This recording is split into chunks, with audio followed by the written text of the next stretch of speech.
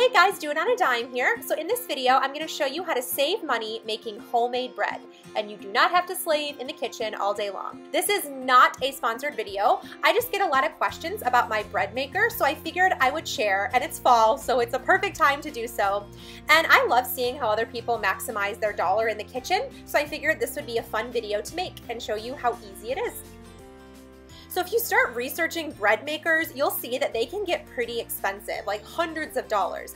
But the cheapest, best one you can find, in my opinion, is this Sunbeam bread maker. You can snag it for about $60 on Amazon. I'll have a link down below if you guys are interested, but be creative with where you're looking. I've seen them in thrift stores. Talk to neighbors, see if somebody would be willing to loan you one before you invest in one, and find the one that works best for you. But like I said, in my opinion, this one is amazing and you get a lot for the price.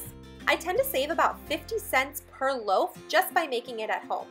Plus, if you look at the actual ingredients, even on good bread, you can't even pronounce like half the stuff on there with all those preservatives. So that's why I'm okay with taking a couple extra steps to give something to my family that I know is really wholesome. So in this video, I'm going to show you guys the express bake, because you can get a loaf of bread in under an hour. It's awesome. But you want to heat your water to 115 to 125 degrees Fahrenheit, and then just pour it into the little container. And to that, you're going to add 2 tablespoons canola or vegetable oil, 2 tablespoons of sugar, and a teaspoon of salt.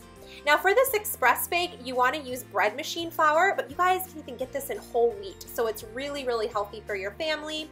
And you also want to get bread machine yeast. It comes in a big container you keep in your fridge, and this makes a ton of loaves of bread. And you want to pour your room temperature yeast into a little well that you make with your fingers, and that's just so it doesn't come into contact with the wet ingredients. And then you put it in your bread maker, and that's all you do. And you sit for an hour and think about the copious amounts of carbs you're about to consume. The interface on this machine is really easy to use, and you just click the express bake, start, and the machine does everything for you. It kneads the bread, so you're not slaving away in the kitchen. So if you've used a bread maker before, if you have one, please leave me a comment down below and let me know what you think of it, what type of bread you like to put in yours. Again, like I said, we tend to do the express bake a lot.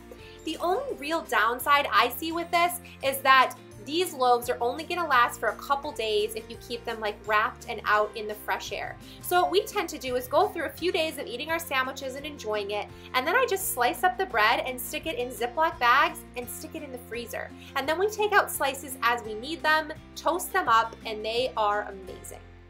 So for us, especially during fall time, health-wise, cost-wise, we love our bread maker. Okay, now the big question. Fine, Kathryn, but where the heck do you store that bread machine? Here's how we store ours. This is like my little medicine cabinet / where we keep towels, and we have that really awkward corner that goes back into our cabinet that you really can't fit anything in anyway. So I just put the bread machine back there. We take it out when we need it. It's not hard to get, and it really doesn't take up that much room.